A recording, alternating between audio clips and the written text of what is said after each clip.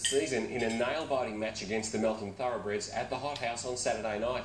A buzzer beater to the visitors saw them win the round 3 match by 3 points. The visitors got off to a strong start on Saturday night, dominating all aspects of the match to lead by 17 points at half-time. But the start of the second half saw the Heat's US imports Calvin Henry and Reggie Fuller gain momentum to help the home side get within 9. The Heat continued to fight back in the last quarter, with Henry levelling the scores for the first time with a minute left on the clock. While the Heat listened to the crowd, so too did the visitors, with the pressure proving too much for Brent Simons in the dying seconds of the match. Thoroughbreds import Anthony Kimball stayed cool under pressure, hitting his 5th three-pointer to take his side to a 3-point lead.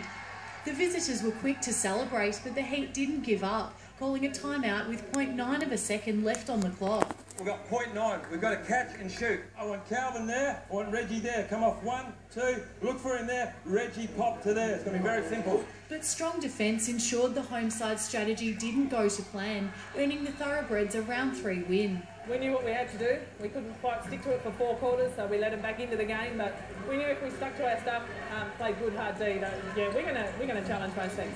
Julie McCallum says with 2 great imports, the Heat remains a strong contender in the Big V competition. They're a quality team. They're always going to come back.